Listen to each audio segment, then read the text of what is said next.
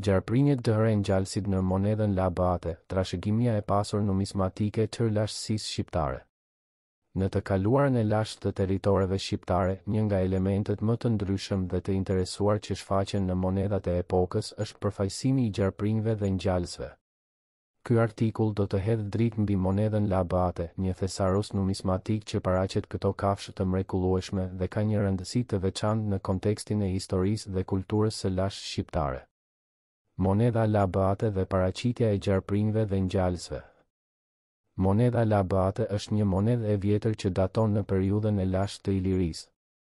Ajo është një dëshmi e rëndësishme e tregtisë dhe zhvillimit të komuniteteve të lashta shqiptare.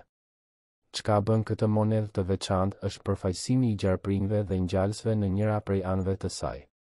Ky element i artit të monedhës na tregon se si kafshët ishin një pjesë e rëndësishme e jetës dhe kulturës së lashtë ilire. Gjarprinjt dhe ngjallësit në kulturën ilire. Gjarprinjt dhe ngjallësit kanë qenë pjesë e rëndësishme e kulturës ilire. Ata janë paraqitur në shumë artefakte dhe art të periudhës ilire. Këto kafshë janë konsideruar si simbole të fuqisë dhe pasurisë dhe janë nderuar në rituale dhe besime të ndryshme. Rëndësia e monedhës Labëate.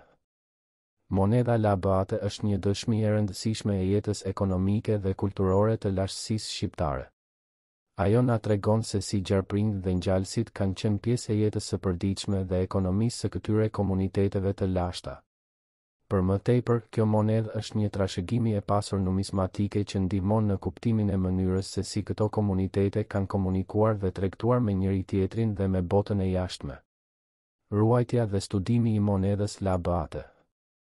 Monedha Labëate është një thesar i çmuar i pasurisë numismatike të Shqipërisë dhe ka një vend të veçantë në Muzeun Historik Kombëtar të Tiranës.